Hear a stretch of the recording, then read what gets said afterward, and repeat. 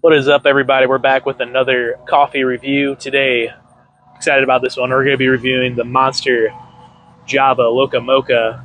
Beautiful looking can. This drink's been around for a long time.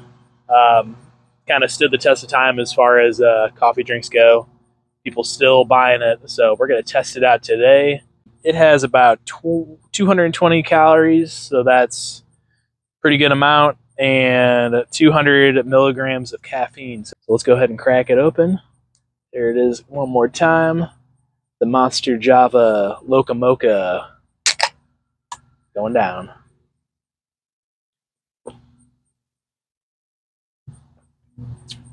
All right. It's good. Pretty sweet, but it's got good flavor.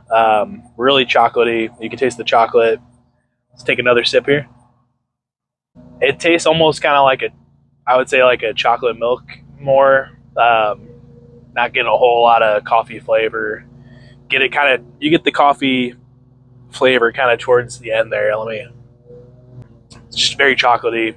It's good though. Tastes really good. Man, I'm gonna go ahead and give this a 7.4. If you guys have any suggestions on drinks you want me to review, why don't you go ahead and put them in the comments and let me know, and I'll try them out.